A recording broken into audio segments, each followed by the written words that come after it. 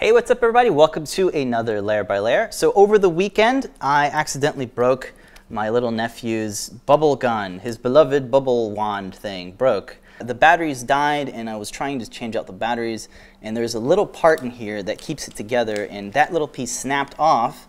So I figured, oh man, I remember a YouTube comment that talked about this. So a week ago, Shawnee Union on YouTube asked, hey, could you show how to design a replacement part? For example, a battery door cover on your remote. Maybe it fell off and now you need to print a new one. Love the show. Thank you so much, Sean. That is exactly what happened to me, and it's probably one of the best practical uses for a 3D printer, right? The idea that you can sort of make a cheap part instead of having to replace this whole thing. You can just remake this little piece here. So I have it modeled here, printed out, and I even added a little plus and minus symbol. So the cool thing about this battery holder is that it has the metal contact for the battery built into it. So there's three little pieces that hold it together. There's a little nub in the center, and that little nub goes in the center hole of the metal contact piece. And then there's also a guard that keeps the two metal pieces, or that keeps a single metal piece in the center there. So that's what these little guards do. And then the last part is the clip, and that's the piece that actually broke off from this. So that's a little piece that comes up and then over, and then that keeps the piece in there. So this is a way to, this is a perfect little part to remake with 3D printing, right? So I'll start off with making a primitive here, a little box, and I'll put it in the center here. And I'll just start pasting in the values here. So for the width, it needs to be 32.8 by 17.4. And then the thickness is going to be 1.4 mil.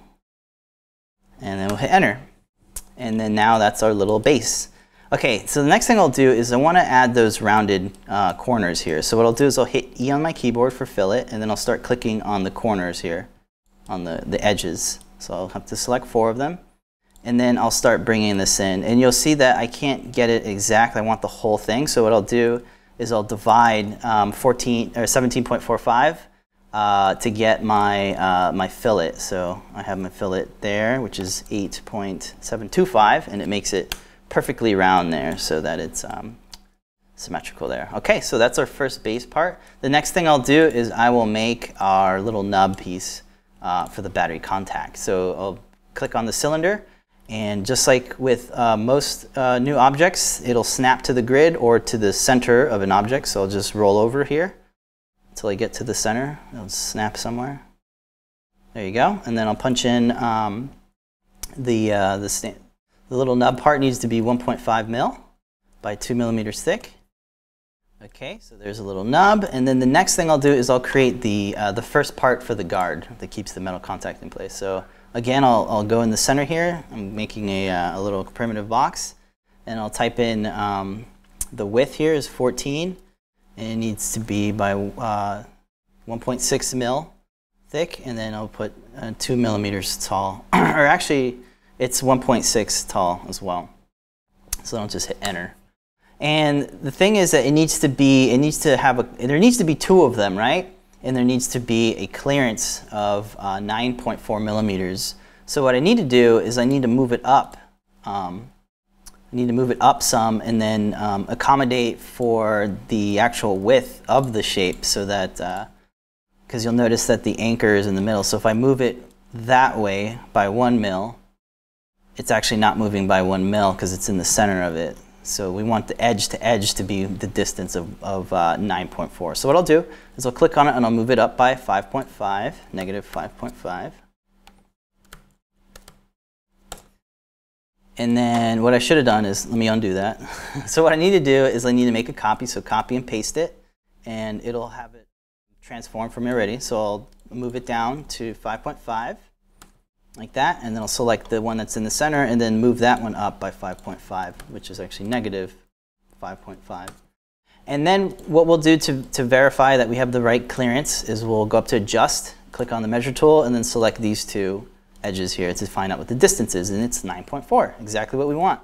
Okay, now if you notice, since I placed it down on top of the, now we have the 2 pieces floating. So what I'll do is I'll just come up here, hit Command T with them selected both, and just move it down.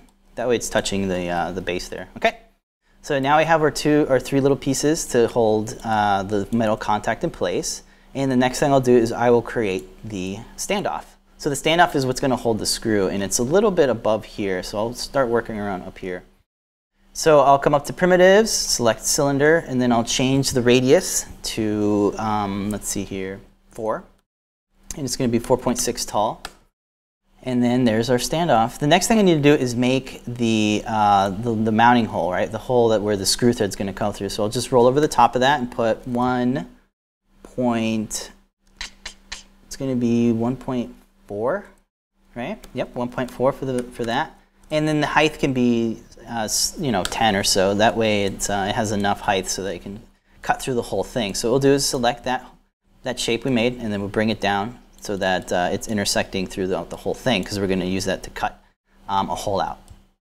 Now the next thing I'll do is I need to make that recess area here in the center of the standoff so that the screw head can get recessed into that part. So it actually needs to be done on the bottom here, since it's printed since it's going to be printed this way, and this is the bottom.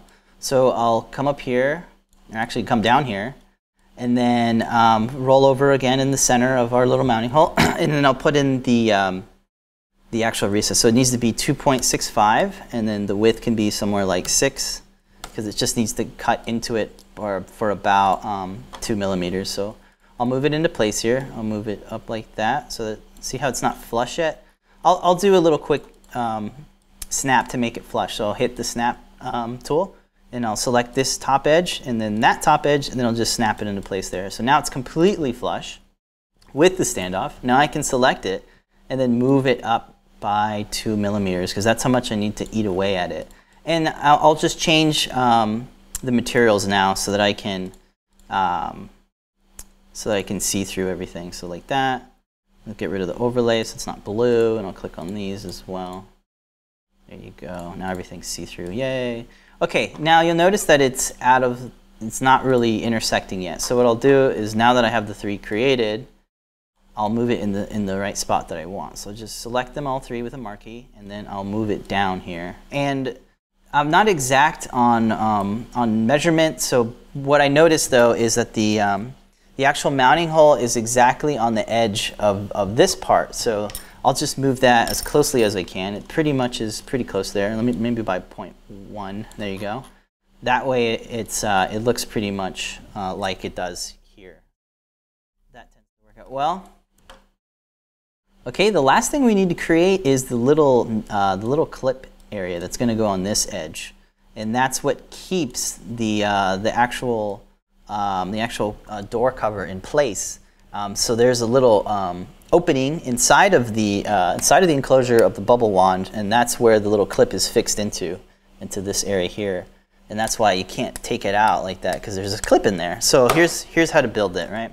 So I will start with a primitive again, a box, and I'll start on the lower edge here, and then I'll move it in the spot. So it needs to be 15 millimeters wide with the length of 1.6 and the tallness of 2 millimeters, just like that. So now that I've created it, what I need to do is to shift it or move it in the right spot. So I have it selected, I'll hit Command T so I can move it, and I'll start moving it in the spot. And you'll notice that I can't get it exactly like that. So what I'll do is I'll do the same trick I just did with the standoff. I'll hit snap that to that, and then I'll hit D on my keyboard to drop it exactly on the grid there, and then I can select it and then move it into place. So by 2 here, 1.6 actually, and then 2 up, or 1.4 up.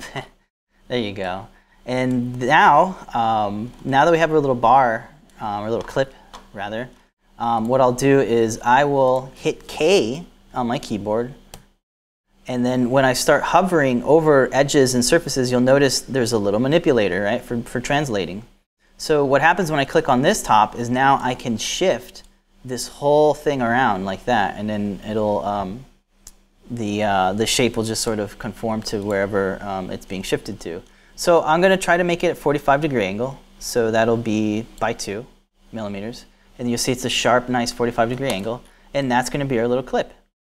And that's pretty much all the pieces that we need to make for this thing. So I'll go ahead and start merging things with my hotkey, or rather up here, go to Combine, Merge, and then start selecting the shapes that need to be merged. So that's the base, the nub area guard, and the clip. And now it's one piece. And then from here, I can subtract, come up here to Combine and go to Subtract, select our main piece, and then select the mounting hole and the recessed area here. And then we get our cutouts. And then the last thing I'll do is to optimize this for 3D printing with no support material. I'll come up here and then click E on my keyboard, and that'll let me create a chamfer on certain edges. So I'll click on this edge here, and I'll just bring it in like that, and then I'll put 1.25 to make it exact. And that way it'll print that area, since now it has a 45-degree, it'll print with no support materials, and it'll print lovely. So the last thing we can do is, of course, use the text tool to make some labels. So I talked about using the text tool in a previous episode. So I won't go into all that, but just know that that's what I did for the plus and minus sign. For the symbols there, I didn't actually model them, I just used type. So that's cool. And then you can just move it in the spot or whatever you want, wherever you want, like that. I won't spend too much time on that, but that's pretty much the shape. The next thing I'll show you is what it looks like when you slice it. So here is Simplify 3D, which is my preferred slicer, and you'll see that it draws out the all the layers, and it's got about 4 layers on the top and bottom, so that there's no infill, and it's just 100% infill really. And this prints out exceptionally well. It's actually really, really strong part when you print it in PLA or ABS. I printed it in PLA, in pink PLA, and it works really, really well. Here it is working. Yeah, and now it's super easy to take this part out and change out the batteries now that it's been you know, remade and fixed. So there you guys have it. Thank you so much. I almost dropped it and broke it again. Thank you so much for watching. Definitely let me know in the comments what you guys think, and let me know what other cool things I should cover. You guys are helping me create all these things, so thank you so much, and I'll see you guys next week. Bye, everybody.